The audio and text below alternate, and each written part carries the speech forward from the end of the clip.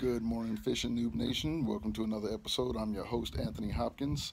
It is August 25th, 2017. It is now 10 a.m. Today I'm bringing you something kind of special. Got kind of an unboxing of sorts. This is going to be a quick unboxing. It's only 10 a.m. and it's already 96 degrees out here, so it's going to be kind of quick. Hold on a second. Let me flip the camera around. I'm filming on my iPhone right now. Hold on just a second. Be right back. There it is, guys, the 2017 Vibe Sea Ghost 130. Just picked it up yesterday at Headwaters Kayak Shop in Lodi, California, thanks to a recommendation by Out West with Chris, one of my favorite YouTubers. Thank you, Chris. This was awesome. Thank you, Dan, for hooking me up. Dan Arbuckle is the owner of Headwaters Kayak Shop in Lodi. This kayak is a beast at 13 feet long, 74 pounds. It has a weight capacity of, if I remember correctly, 550 pounds. Retails for $8.99. Comes with the Vibe Hero seat, the paddle, and my favorite part, the rudder. In the waters around my area, it's pretty windy and it's good current, so a rudder is going to be kind of helpful out here. And to deploy the rudder, it has a little locking lanyard on there for during transport. But when you want to deploy your rudder, come down here to this little red ball, you unlock it there, pull, rudder goes down, and lock it back into place there. Stays good and secure. Ready to put the rudder back so you can pull it out of, pull your kayak out of the water. So let it go, and it just pops right back up by itself. Lock it in there, good to go.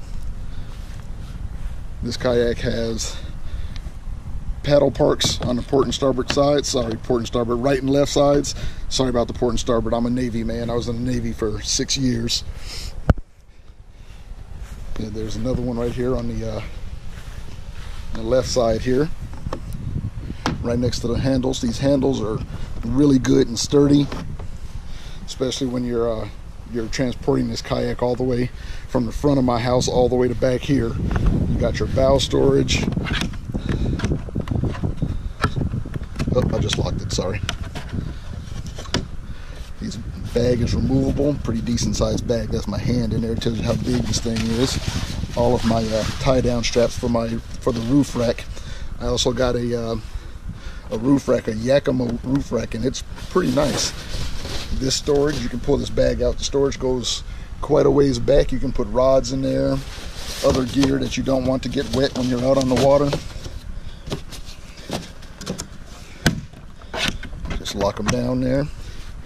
Paddle park for when you're standing up and fishing, because apparently you can stand up in this thing and fish. And if you need to sit your paddle down, if you got a big fish, you just slide your paddle down in there and it just stays there secure. You got more storage here. Like this, got a good watertight seal around it. Pretty deep. I plan on putting like some Ziploc bags full of ice.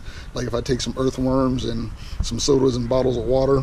This is pretty big space in here, so that'll fit nicely.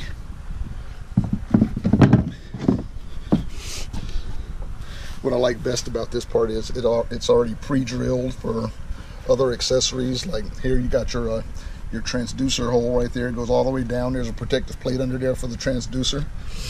You got Scotty rod mounts already done there. Cup holder, rulers. You got centimeters and inches on this, and locks in place here. Got 2 locks,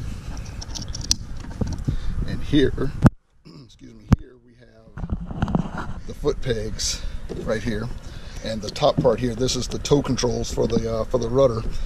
See, your strings go all the way back to the back of the boat to control your rudder. There's no hand controls for the rudder. It's just the foot pedals. I kind of like that. I can't wait to get this thing out on the water for the maiden voyage. Right now the seat is in the low position. If you want to put it in the high, you just pick it up and put it in place. It's actually supposed to be secured with these little bungees down here. If you can see them pretty good. There's kind of bright outside. Sorry about the lighting. On both sides, it's got storage compartments for two 3600 Plano boxes right here with bungees. Just put them in there and lock them into place there. It's got two of those, one on this side and one on that side there. You've got two flush mount rod holders there and there. A rear tank well hatch here. More storage. This thing's got a lot of storage. I like that. That's pretty awesome. And it just locks into place there. Another open tank well for a milk crate, bags, whatever you want to put back there, a jacket. That's the Vibe Seaghost 130. Retails for $8.99. Comes with the Vibe Hero seat, the paddle, 10 scupper holes with plugs. And up here you got your drain plug here. I'm not going to pull that all the way out. If by chance you happen to get any water in there, which I find highly unlikely in this thing, you can stand it up and drain whatever water you got in there.